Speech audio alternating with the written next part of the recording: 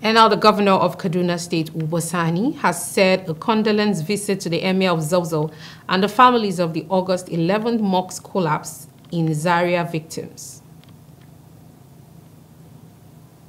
Accompanied by senior government officials, Governor Sani assured that the state government will collaborate with the Emirate Council to expedite the mosque's renovation, enabling worshippers to resume their religious duties, to provide financial support and cushion the shock of losing breadwinners unexpectedly. The governor announced the provision of 1 million naira each to the families of the 8 worshippers who lost their lives while praying at the Zaria Central Mosque. Similarly, the sum of 500,000 naira was also provided to the injured, who are currently receiving medical care in hospitals around Zaria. The governor also gave some tokens to those with minor injuries.